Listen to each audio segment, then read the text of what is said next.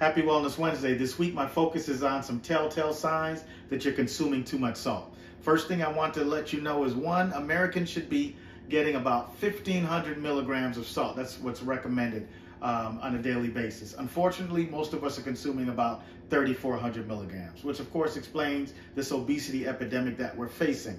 Where are you going to find this, all of this salt and sodium? In most of your packaged foods. So think your cereal, your deli meats. You're going to find it in your condiments. You're going to find it in all of those packaged foods. Those aisles in the middle, generally speaking, is where you're going to find foods that are high in salt.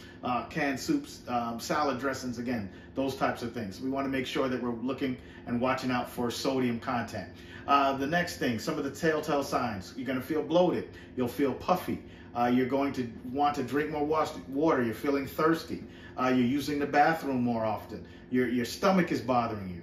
You're not getting enough sleep. All of those are problems and telltale signs. Again, this has been Neil Davis with Neil Davis Fitness, reminding you to be the very best version of yourself. Until next week, have a great day.